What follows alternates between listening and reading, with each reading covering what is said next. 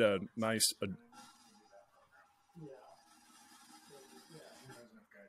Welcome to the RamblinFly podcast. That was perfect. Just run it. Just run it from there. All right. Well, guys, welcome back to episode 3. We have a special guest with us today, Jake Eanes from Georgia, who's a guide and a personal and professional friend of the podcast. But really appreciate you guys logging back in.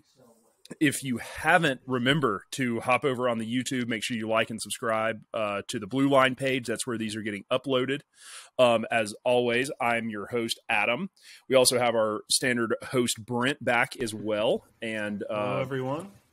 And Jake, you want to introduce yourself and tell the folks a little bit about who you are? Yeah, absolutely. Well, Adam, Brent, I got to say thanks for having me on here. It's great to be able to talk in this media about it. But I live in North Georgia, just a stone's throw across from the North Carolina border. I'm an avid fly fisherman. I'm sure just like everyone is listening to this podcast. I guide when I can, and like to put people on fish, whether that happens to be trout, bass, striper, anything that pulls is a little bit extra fun, but got to pay the bill somehow with those trout every once in a while. I hear it.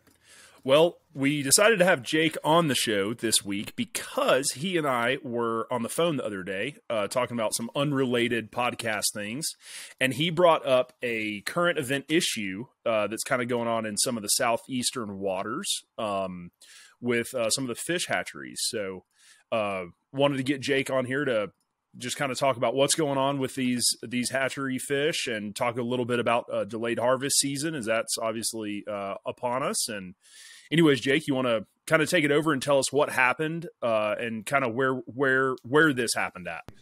Yeah, of course. Can we start with explaining what a delayed harvest is? Because I was going to just go right to that, Brent. Yep. Perfect. I was going to go right to that. So I was going to say, I know there are scattered delayed harvest states and, areas across the country, but I know it's not necessarily a national thing. There's plenty of places that have these great healthy fisheries year round where the delayed harvest would just be, somewhat redundant. Where we're stuck with, as far as hot water, as far as, angler habits and stuff like that, we have developed the states and the regulations have developed into what are called delayed harvests. And basically what it boils down to is that in Georgia, from November 1st until May 14th, we are catch and release only on certain streams that are stocked very, very heavily during that time period. So the idea is that you're putting in all of these fish, you're expanding on a public resource that people can get out, can utilize, can enjoy, and have a lot of fun with. But during that time period, it's artificial lures only. In some places, it might be single hook only. It's, no bait, catch and release only, obviously. The idea therein being that you are promoting this, somewhat artificially sustainable, seasonally at least, fishery that can be very productive for those strings of months. But at the end of those months, so whether that's May 15th here in Georgia or whether that's, I think, June 4th or June 3rd this coming year in North Carolina, that's when harvest opens up and those streams, rivers revert back into, normal general trout regulation. So again, basically, long story short, it is a sustainable, fun catch and release fishery for much of the year. And then possibly as the water warms up and makes that less sustainable for the fish to actually thrive in, then that fishery turns into, maybe even a put and take or maybe just a seasonal trout stream, whatever it happens to be. Nice. So they do that because the water gets so warm in the summer that the fish probably aren't going to make it anyway, so you might as well catch them and take them. In a lot of the places, absolutely. We certainly here in the Southeast have a reputation for a lot of guys who know how to pan fry a few good trout. And it's pretty encouraged that hopefully those are going to be those stocked fish that have been put in for a couple of months and, removed and not necessarily left for long enough to into the gene pool or something like that. Those are fish that were, put into play for sport. And then they served their purpose over a series of months, and, people got to play with them, people got to see them. It's a great way to introduce kids and, non-anglers to the sport. But then when those waters do happen to warm, or, as the season just happens to morph, then it turns into a bit more of a responsible and more ethical take fishery, where you can feel reasonable about keeping a few of those fish. Right on. A little different than where I'm from. Yeah, No doubt. yeah. I was gonna say. I thought this might be a new concept to Brent. I don't know how much time you spent trout fishing in the Southeast at all, but not very many of the tailwaters that I fish were ever DH, but have certainly fished a couple DH sections in my day. But it was really kind of more of a localized scenario for sure. A lot in the Southeast, and I'm not even sure if there's really much out of the Southeast. I think a few go up the eastern seaboard. I think as far as East Coast. I think as far up as even Pennsylvania. But yeah, it's certainly known in the Southeast that that's one of our things here, for better or worse. Well, loved your definition of it for sure. But so we've got there's a couple issues in your area that are potentially going to be impacting these DH sections, if I'm not mistaken. You want to kind of roll into a little bit about what's going on? Yeah, absolutely. So with the delicate balance you have here in the Southeast between, fisheries management, how do you find that equilibrium between making the people who want to, catch a few fish and harvest them? How do you find that balance between, those folks and the people who, want to maintain these catch and release fisheries, the people who want more wild trout, more genetically diverse populations of fish that have lived there for, multiple generations?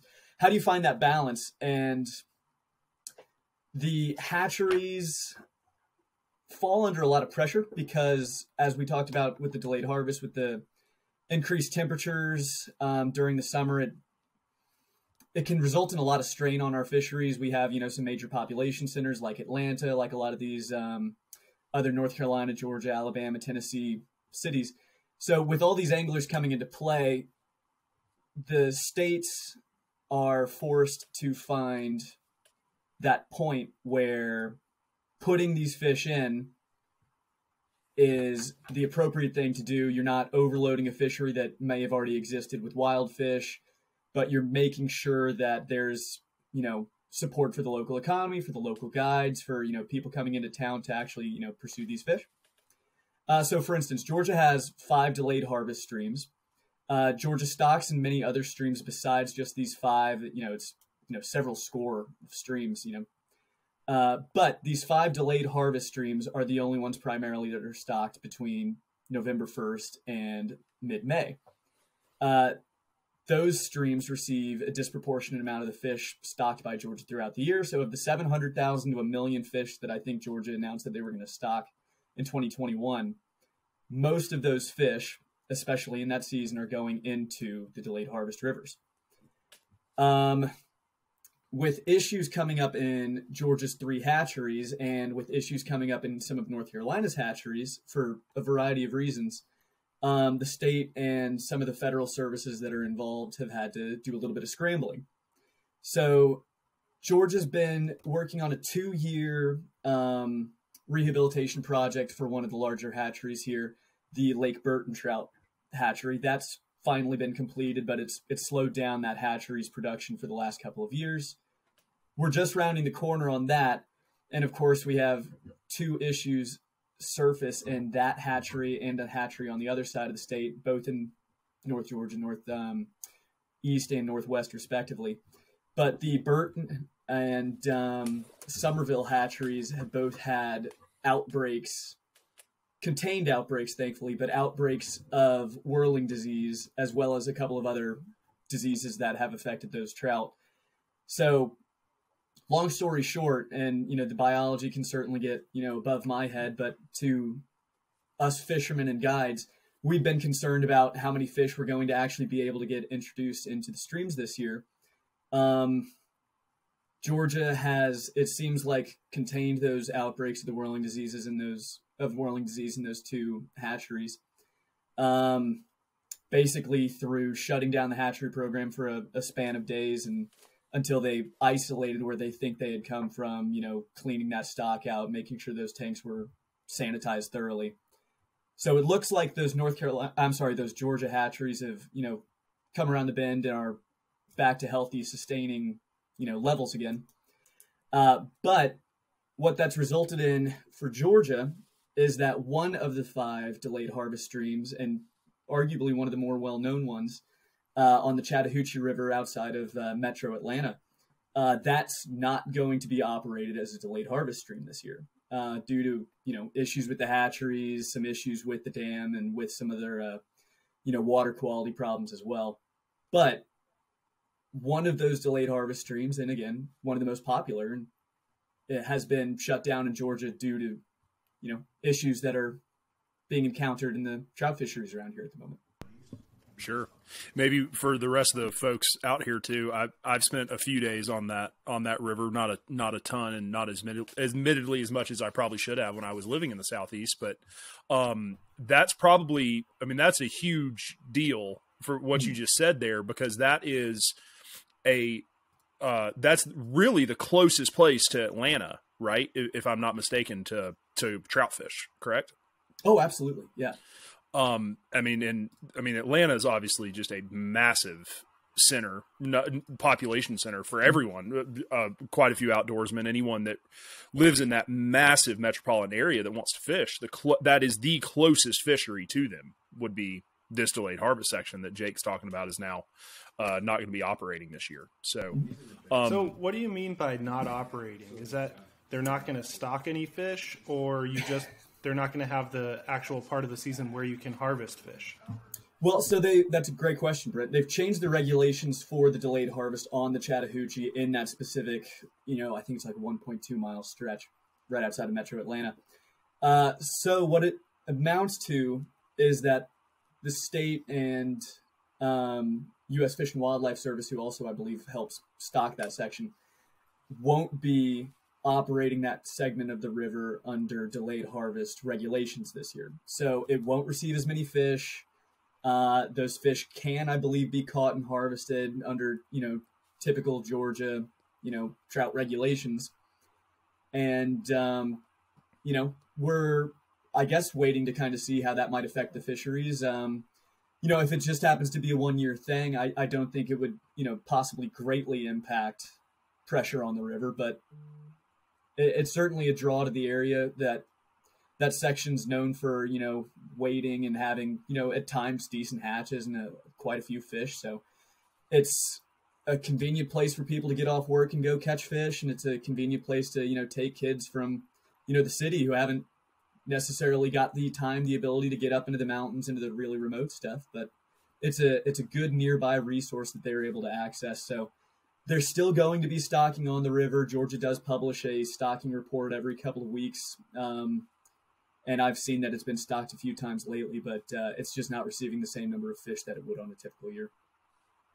And I think maybe too, for some of the folks that don't know about delayed harvest sections, I guess why they're important resources a little bit more in the Southeast too, would be, whether I'm sure there's a whole conversation to be had, whether you like this or not or whatever, but it's a great way to get introductory level people into fishing with these delayed harvest sections. I'm not saying that, fishing's tough, fishing's fishing, it's not catching, it's not automatic, but I would say these delayed harvest sections, you have a huge amount of fish in a very small amount of water. Mm-hmm. From what I've seen in the past, from when I have been there,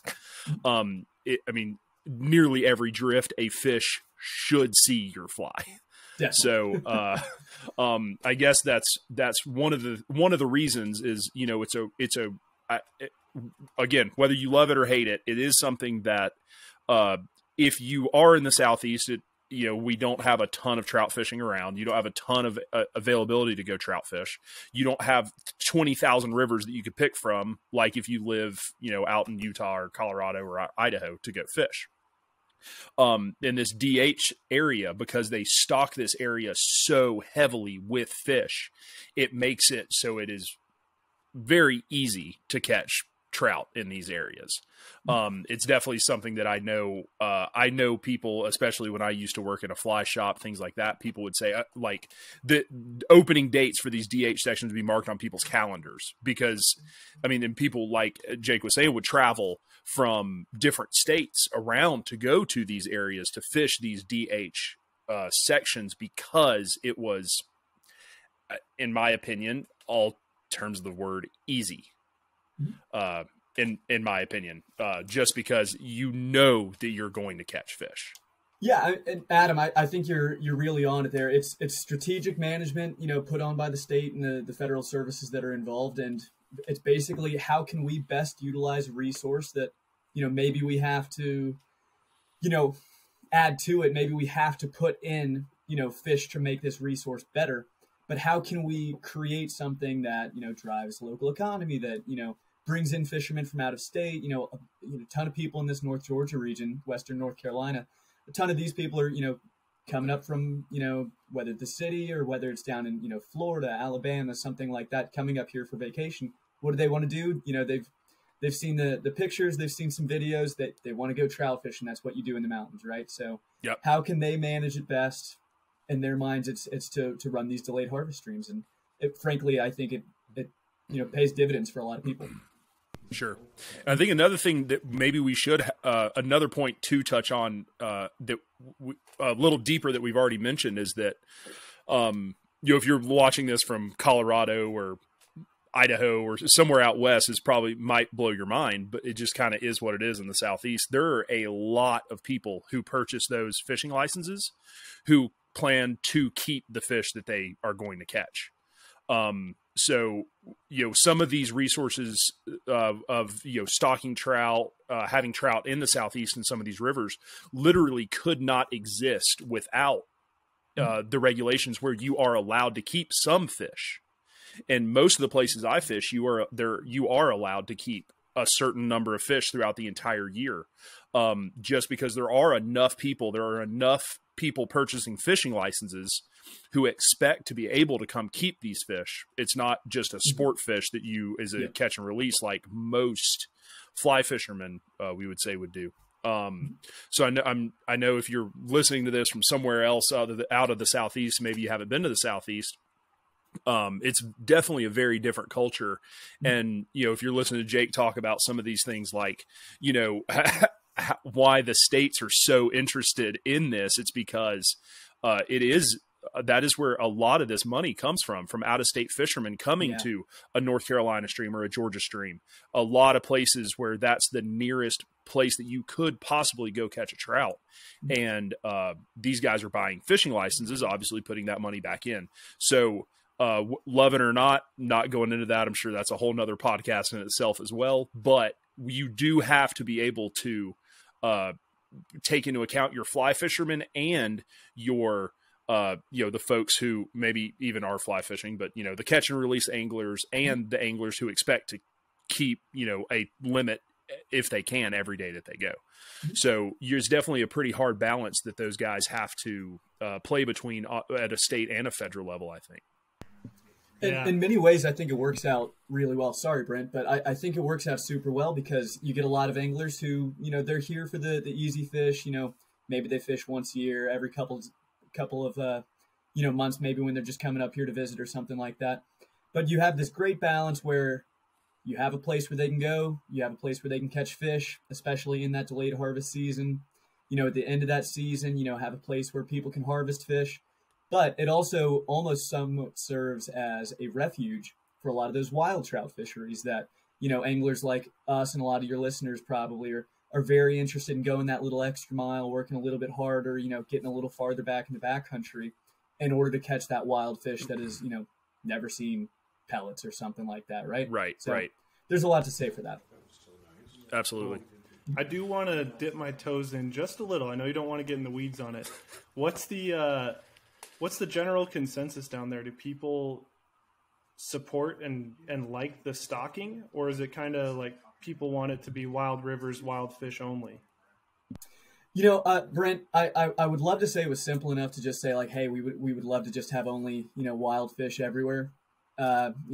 we'd love to just have the wild rainbows and browns and these, larger tailwaters and freestones, and would love to have the native brookies up high in elevation. But unfortunately, I think we're just at a point where the culture is so firmly and thoroughly developed around the concept of, for many people, a harvest, that it's probably impossible at this point to remove hatcheries and, supported fisheries from the game plan in Western North Carolina, Eastern Tennessee, North Georgia.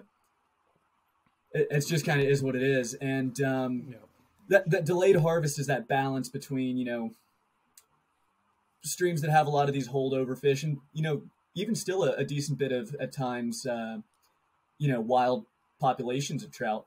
But it's that balance point between, a put and take fishery, which, show up, catch your fish, put them on a string or go home, and those wild fisheries. It's that middle ground where it's a good way to manage that resource for the best number of people for the most amount of time. The fishermen who want to come, who want to catch, who want to release, and then those other anglers who want to, take home a creel limit or something like that.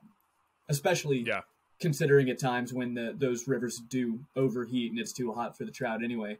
Those fish aren't going to survive, so it makes sense at that point to, harvest those few fish.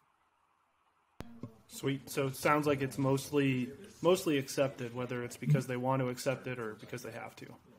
Yeah, I think it really is mostly accepted. And, the states do all manage their DHs differently down here, but, Georgia has 5. I'm not sure how many Tennessee has. North Carolina has, I think in my last count, I think it was 34. And North Carolina's got, several more hatcheries than Georgia. They've got, prolific cold water everywhere coming out of the Smokies and all those, high altitude, springs. But North Carolina does an excellent job managing all of these different angler priorities. They've got very well posted streams that are wild, hatchery supported, delayed harvest, whatever it may happen to be.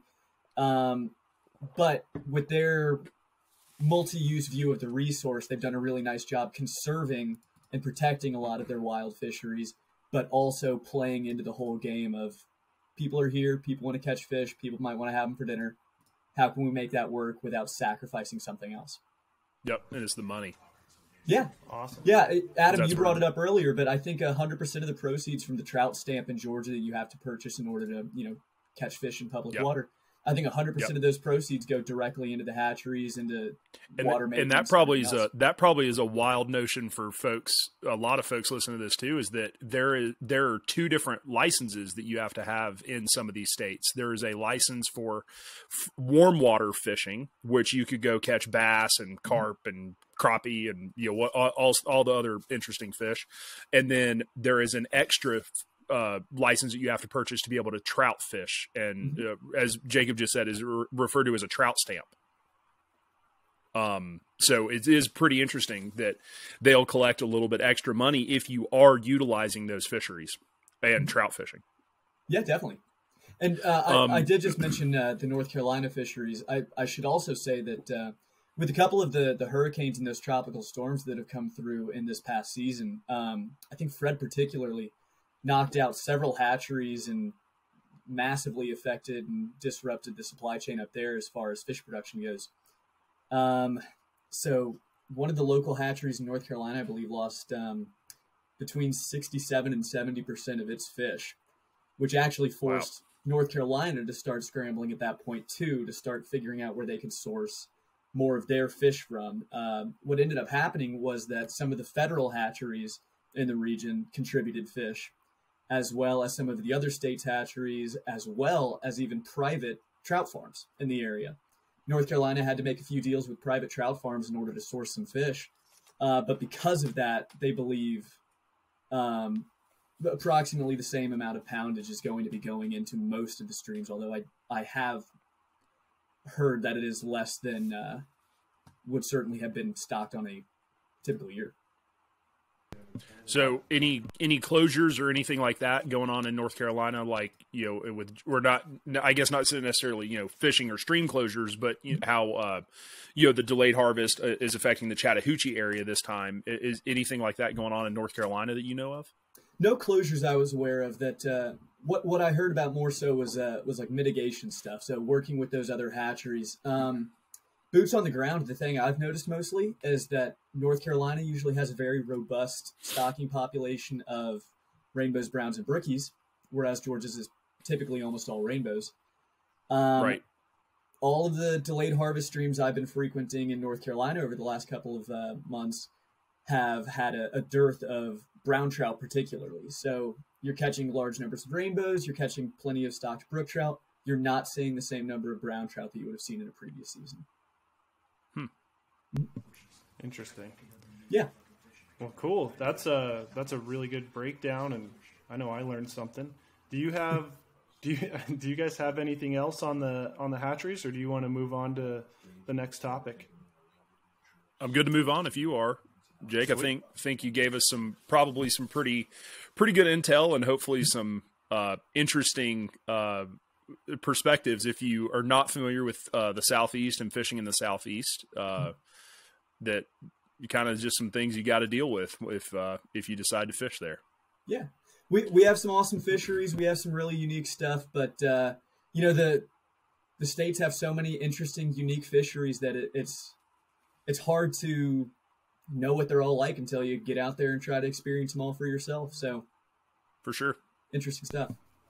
Nice. All right. Well, I guess even though it might not feel like winter in Colorado, it's starting to turn into winter. It's supposed to be winter across the country, so we decided we're gonna talk about some winter fishing techniques, maybe some tips that you guys have. You think winter fishing, you think smaller tippet, smaller flies, but Adam, why don't you start us off? I mean, that's right up your alley with the with Euro nymphing and your Yeah, definitely. I don't use anything more than size 7, 8X. I actually source some specific 10 and 12X from overseas that I can use just because it's so thin. I'm just kidding. I don't do that. For the winter, some of the things I think the biggest thing for me is that bug life is not as big of a factor. But that on the flip side, normally to me, that would mean, switch over to streamers if they're not, if there's not a lot of bug life. But sometimes too, especially if it's real cold out west, I don't think it necessarily ever gets that cold back east, but or in the southeast. But the fish may kind of just be sitting low, not really interested in chasing a big 4 to 6 inch streamer. Generally in the winter, I fish a lot like you and I did the other day up at American Falls. I use some generally some bigger flies. Definitely try to go for like an attractor nymph instead of matching a specific hatch like a caddis or a mayfly or something like that. Just a good all around nymph like a pheasant tail that can imitate a lot of different flies, or like the girdle bugs. I know that is kind of specifically a stonefly, but I think again that was a little more of an attractor that just is a great fly that fish just eat. Doesn't really matter if there's a lot of stoneflies out or not. I feel like that fly just gets eaten. So I know we've kind of all got our go-tos, but generally I like to nymph just low and slow in the winter, and it certainly can be a great time to fish. If fish are hungry, there's not a ton of other bug life. They're not seeing a bunch of other stuff out on the water. They don't have a ton of options to eat. When you run that nymph rig through their hole, the chances of them eating it, I feel like, might even be higher. Sounds a lot like Euro nymphing to me. Hey, I don't know. I don't know about that. They're underwater streamers that you dead drift that are just smaller. Back to dead drifting streamers. Here we go. I don't know. Jake, do you want to tell us, for those of us out west, what winter looks like for fishing in the southeast? Yeah. Well, our winter is comparatively, mild compared to everything else that, much of the rest of the country experiences. So, just even on the stream yesterday that we were fishing, we had a fantastic hatch of blue-winged olives coming off. And, it was a great hatch. They were, just popping out of the riffles, and we had plenty of big fish coming up to eat them. So that was a lot of fun. Hard to count on. Why don't you rub that in for us a little more? It was nice. Yeah, I think we touched 62 degrees. It was beautiful.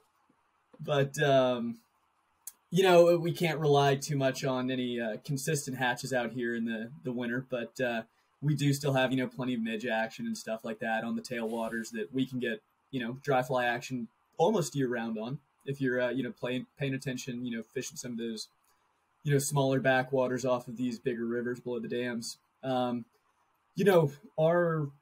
rivers aren't going to hit these, crazy low temperatures that they are out west and up in the Northeast. So fish are active. Fish like moving around in our area. Many people refer to the winter down here as streamer season. So they get below these dams. They'll go out on these big floats. They're throwing their seven weights, their sinking lines, and their articulated meat that Adam might know something about. And, it can result in some really nice catches. There's this new streamer I heard about called the Perdigan. Brent can probably tell me. Yeah, it's either Perdigan or Duracells. Yeah, yeah. I just heard of that new streamer. That's pretty cool.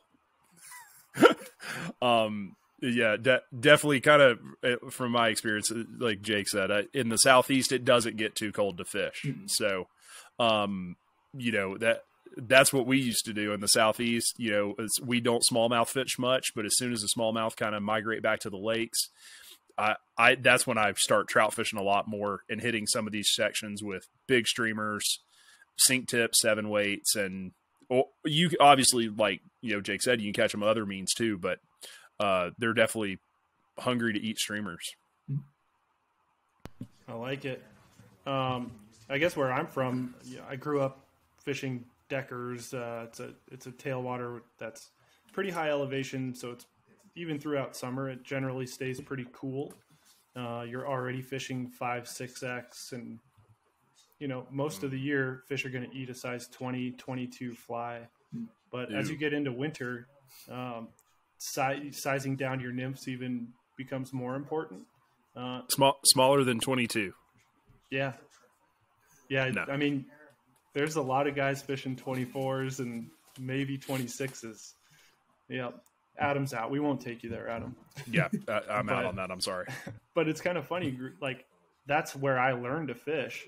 So now fishing bigger freestone rivers, even in the winter, I get to fish a size 18 or a 20 fly and 5X. And that seems like a treat to me as long as the river's not frozen. So, but, I also have success on those full sinking lines, generally go with a smaller streamer and a much, much slower retrieve. So,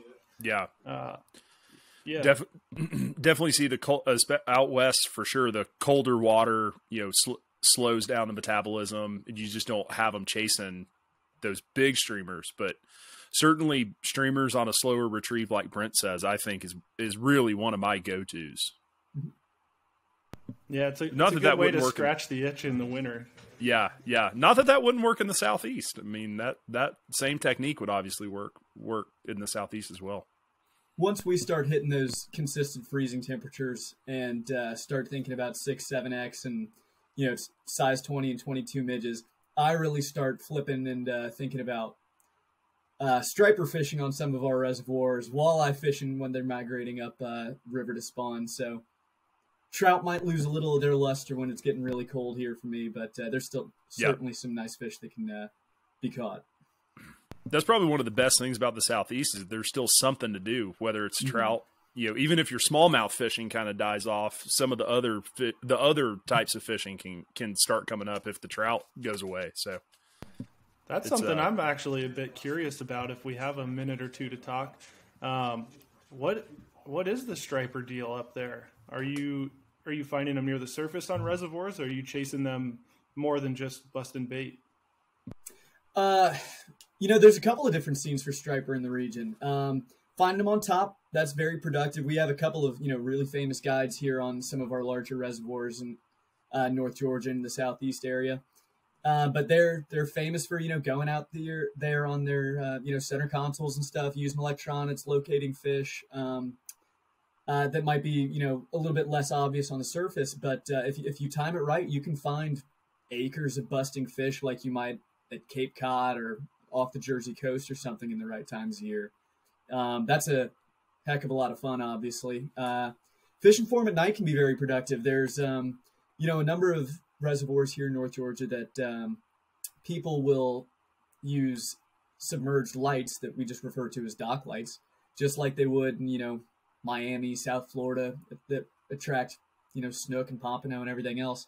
Well, up here, they're pulling out, spotted bass, they're putting hybrids, and they're putting these big striped bass out on these dock lights. So you can go out there, and as soon as the ambient light falls low enough, the fish start congregating under these docks. There's enough light there to keep the bait fish there, and you can show up there and catch 50 to 100 pounds of striper on a half decent night, and it's just a ton of fun. It's all very visual sight fishing, and just couldn't be more fun.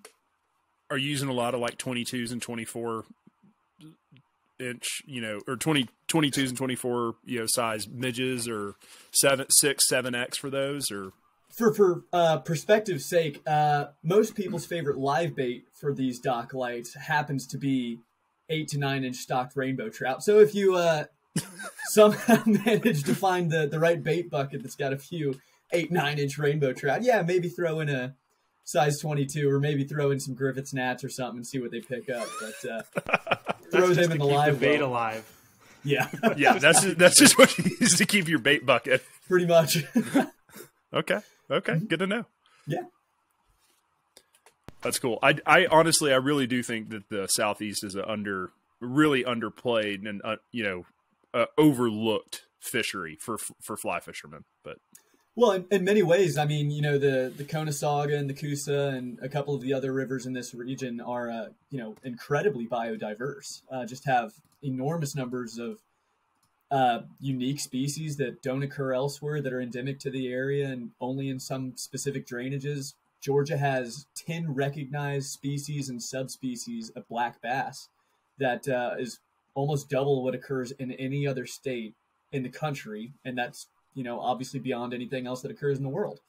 So there's unique fisheries here that abound, and many of them are tailor-made for light fly rods and even some bigger, heavier stuff. So it can be a lot of fun. As we all know, this is a trout podcast. We're just going to keep moving on that. We don't care anything about those black bass. Yeah, go ahead. Just move on. Next section. That works. Keep moving on. Well, no, that sounds cool, Jake.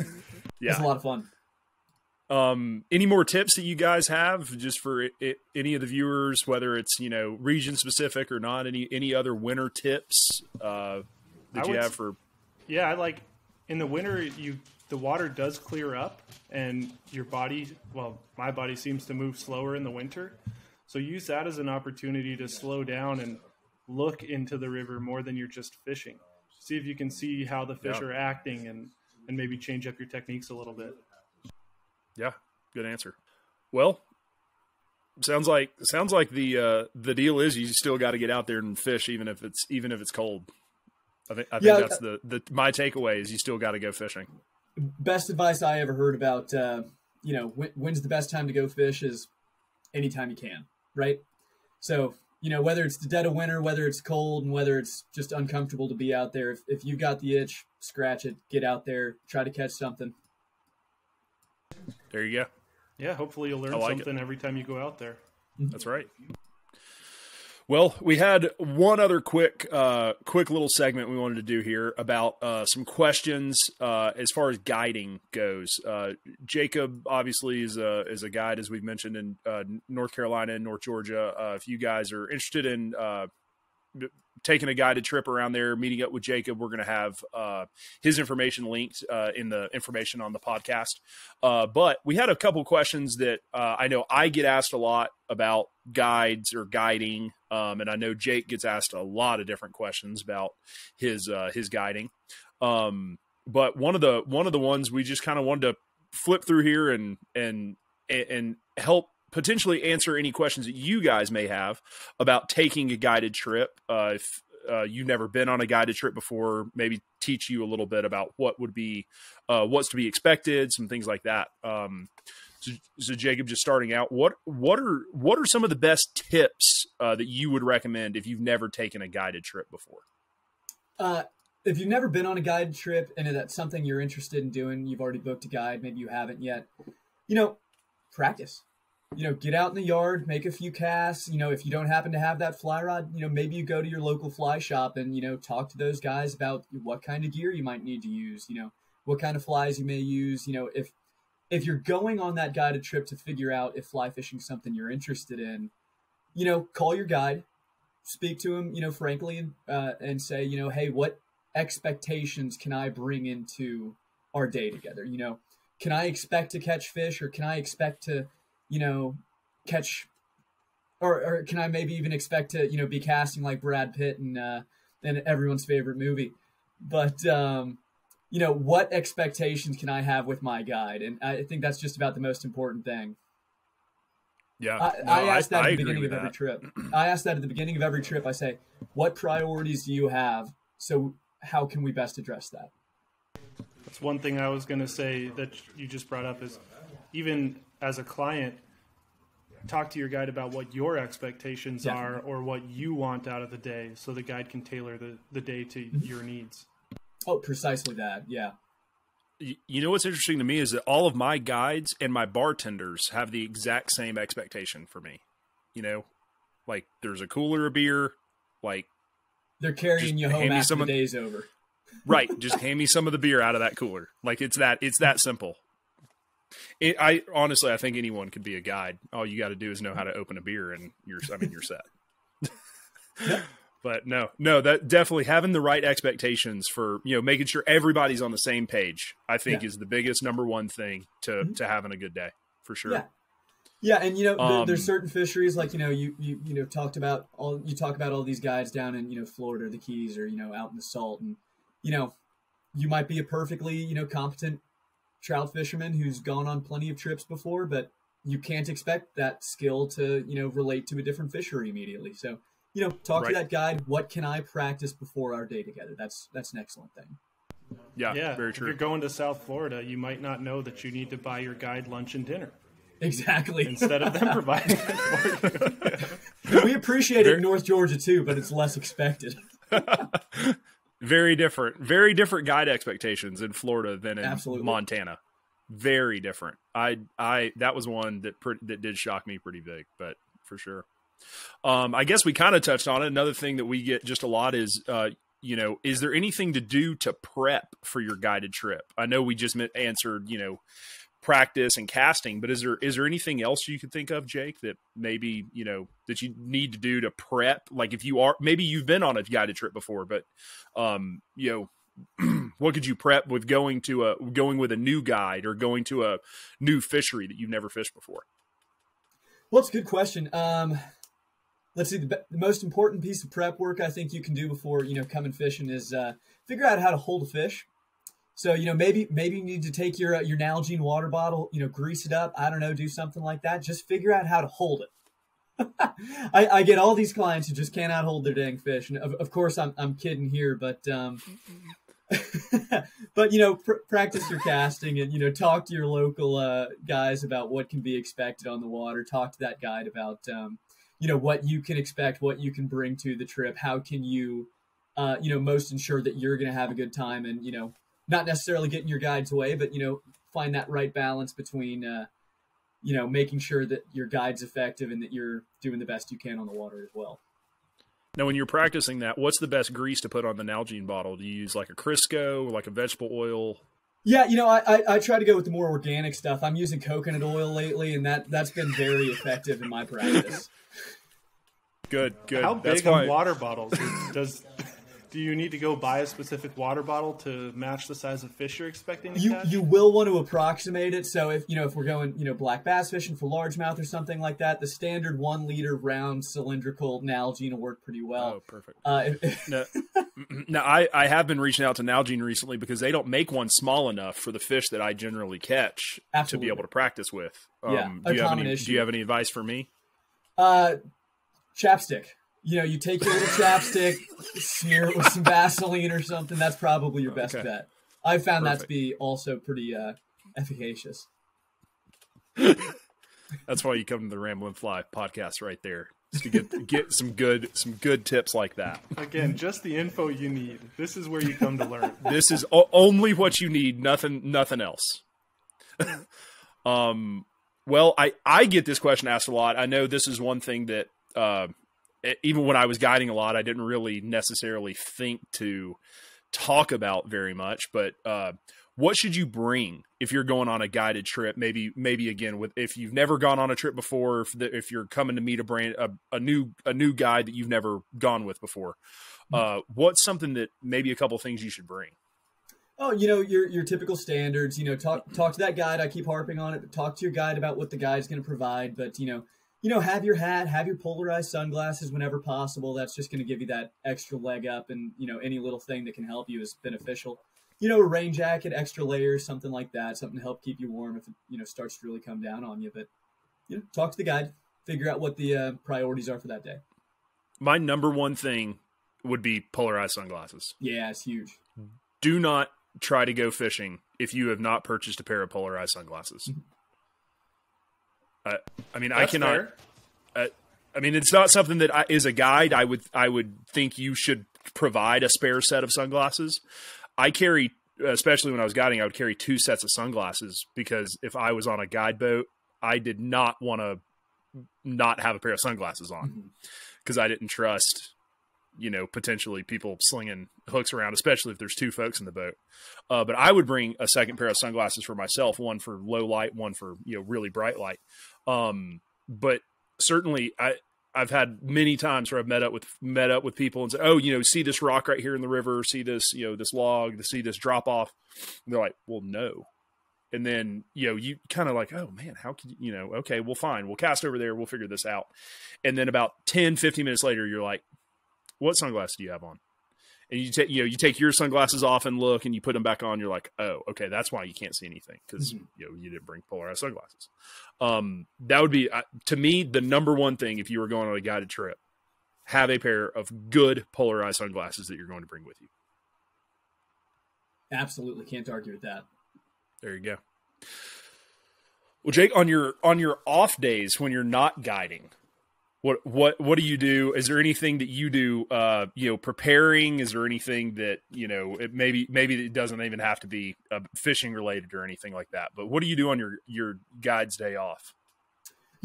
I like doing my prep work and, getting some flies tied up and just being ready for the coming days. But I like the pursuit of all things ichthyid. So, I like figuring out what the right time of year is to target a different species or use a new method and make good use of it. So, if striper's going off right now, I'm going out and doing striper. And if I feel like if I feel like I've neglected my brook trout streams at high altitude, that's what I'll be out there doing. So I just like to keep moving and keep it interesting. Cool. I think that was our vocab word of the day. What was? It's a new section, vocab word of the day. The vocab word of the day, I believe. We have a dictionary definition that comes up and also the thesaurus with other like words for more of us common folk. We need that, yeah. So again, Jacob, you're a fan of all things what? Fish, yeah. That's I think maybe the English term to use. I don't think fish is what you said. Ichthyist or ichthyid, excuse me. Ichthyid. There we go. Yeah. Perfect. All right, vocab word of the day. We got it. Yeah, it's a fun one. And I think probably all the viewers are wondering here, and because I know I am. So I'm looking here behind you over on your wall. You've got some fly rods. I see we've got your TallTails, nice metal artwork. If you keep moving over, we've got a picture of a fish here. And then if we keep moving all the way to the left of your screen, I believe I see what we have some tippet on the wall next to the bed. Is that correct? I'm sure it is. Some spools of tippet. Do you Yep. Now? Is there any reason that we keep those right next to the bed, readily available, ready? I mean, is there anything that we need to use those for? You never know when you're going to need a sturdy knot. You never know when you're going to get confronted by that need. Right. Okay. Is that one of your guide tips to keep spools of tippet next to the bed? I mean, is there a certain kind of tippet that you should keep there? Something pretty strong? braided line's a disaster anywhere near a bed. So keep that far away. Spider wire, that's going to cut you up. It's not going to help anything. Okay. Don't go with that. You want All thick right. fluorocarbon. Okay, okay, good. It's abrasion resistant. It's harder to see in the water. It's common knowledge. It's very effective. Okay, good. Yeah. No, this is good knowledge to have. Well, I mean, as far as it goes, I think those are my questions. I think if you guys have any other questions for guides, please let us know. We'd love to answer some more guide questions, guide specific questions about anything like this. If any of our listeners out there, reach out to us, DM us questions. We kind of kept this all about guides today since we had Jake on here. We've got a few other questions that we do plan to answer in some future episodes. But if you have any questions about that you want to see answered on the podcast, please reach out to us. Leave us a DM or comment on our YouTube videos. Brent, where are we at with getting the podcast on Apple? It is being evaluated. So I think that just means we're in a holding pattern until, what's his name, Tim Cook calls me, talks about it. Once we have that discussion, a little quick interview, he will personally sign off on it, and it'll be good to go, top of the charts. But Spotify has already approved it, if I'm right. Okay. So if you guys are listening to this on Spotify, please know that we are over on YouTube as well. If you want to see live our interview with Jake and myself and Brent, you can hop over on the YouTube channel and watch that as well. Blue Line Co. I did so good. I only coughed once. Here almost finished the plug. So I know, close. I really did. I almost did. Hop on over to the YouTube channel, Blue Line Co. On YouTube, and there is a specific playlist for the RamblinFly. Really appreciate you guys reaching out. If you are interested in meeting up or fishing with Jake, we're going to have his information in here below us as well. And Brent, I believe, has found us a good funny video. If you want to play that for us to close it out. Yep, just a quick little send off. Let me pull it up here. Man, I was doing so good too. So close. Jake, can you see the screen share? I can see it. Yep. Awesome. Well, I guess we'll just send it off right now. Is it muted? Of course. Oh, it's so deep. Ah. Oh. The burn. Deep. Oh. Burn. I've been there. Oh. It's one of those that gets funnier every time you watch it. I love how they said half day too. Not even after the full day. Yep. That's like when you stop for lunch. Oh. Yeah. Like, can we switch to nymphing for like 10 minutes? No, keep on it. No. I'm going to pick Not up this in my dry boat. fly rod. I just need the little 3-weight just for a few minutes here. Streamers or dry flies, you keep that bobber out of here. You keep that bobber away from me, sir. I don't need that witchcraft. Excuse me. The proper terminology. That's it. All right, Cool. fellas. Well, Jake, appreciate you joining us. That was informative on my end, and now I have a new word to look up. So I've got homework for the week. I just made great. it up. But yeah, Brent, Adam, it was totally my pleasure, and thanks for having me. I hope we can talk again sometime about this sort of thing. Thanks so much, Jake. Well, guys, thank you for all tuning in. Man. Guys, thank you all for tuning in and to the third episode of the RamblinFly podcast. Again, please make sure you're following us over on Instagram as well at RamblinFly, and reach out to us. Let us know what you want to see. Thanks so much for listening, and we're going to see you guys out on the water. Thanks so much.